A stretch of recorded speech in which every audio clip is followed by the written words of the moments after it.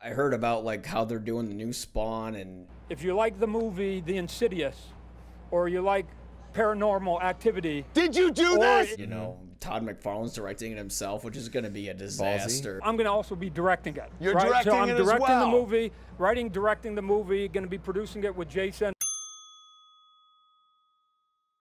Ballsy disaster for sure. We've seen what happens when David Goyer did Blade 3. You need an experienced hand. And sometimes I would argue with Norrington or Del Toro or even Alex Proyas or whatnot and say, but why aren't you shooting exactly what's on the page? Why are you changing that? And they would say, because this doesn't cut with this. And I didn't really get that until I was on the set, having sort of boxed myself into a corner as a writer, and now as the director, thinking to myself, oh, yeah, I get that now. Right. Yeah, we saw what happened when Frank Miller did, what was the Zorro guy's name? Oh, what was it? Was it The Spirit? The Spirit, yeah.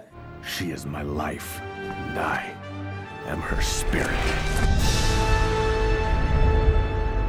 So we know how this is going to turn out.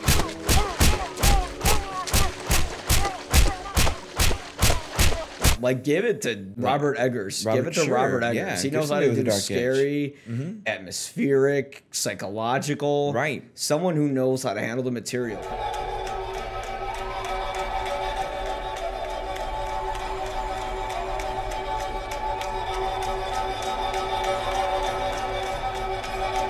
Because when you have a director who has that much control of their own work, it's just too muddy, you know. Becomes the prequels. Yeah, it does. Yeah. It's like people give outside intake, and I heard this from some people on the inside. Like they said they were working on Phantom Menace, and they told George Lucas they thought Jar Jar was a bad idea. Okay. So he fired him. Ooh. So yeah, see, that's the thing. So we spent $100,000 on that suit that we didn't need to spend. Yeah, I mean, somebody has to be around that's equal clout to hold them accountable a little bit. Yeah. You know, even artistically accountable. Yeah. But anyways, those are good names though. I'm with you on that. Those are guys that aren't doing the norm. Yeah. Who have new tools but are doing good work.